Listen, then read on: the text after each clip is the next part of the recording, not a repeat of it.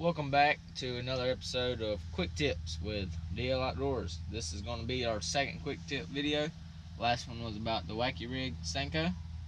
Now this one right here is, I don't have the whole weight at the bottom, but this is going to be how you can hook a minnow on a drop shot. Now a drop shot, as y'all know, is a hook that sticks out. Well, if y'all don't know, I'm going to tell you. You have a hook that's going to stick out like that on the line up here, and then down here on the bottom there's going to be a weight, and it's just going to keep it on the bottom, and then you just hop it up and it's on the thing. So really what you want to do is, for the drop shot right here, I got this little minnow. It is actually this one.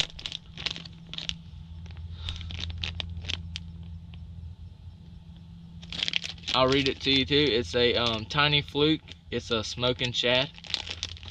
It's the Zoom product that comes in a 20 pack. So what you want to do is, you're going to have your hook sitting off to your line.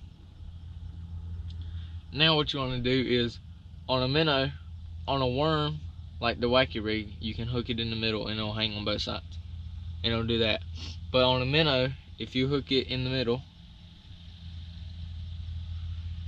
that right there, it just looks retarded. Don't you agree? I agree. Like, there's no movement or nothing to it. It don't look like it's dying. Now the point of having this minnow on this drop shot is to have it look like it is dying.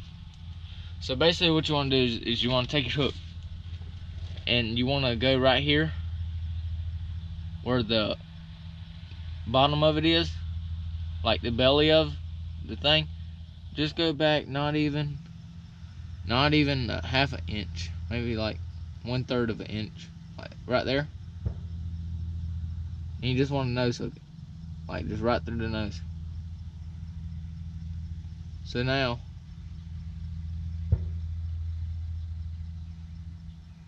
your minnow is like that right there. Now this right here is not the correct hook, but it's the only hook I have right now, and it's close enough to a drop shot. But all you want to do is just hook it right there in the nose hook. Your weight will be down here, and your minnow will just bouncing up and down, and it'll act like it's dying while it's going down. Thanks for watching Quick Tips. I'll see you on the next one.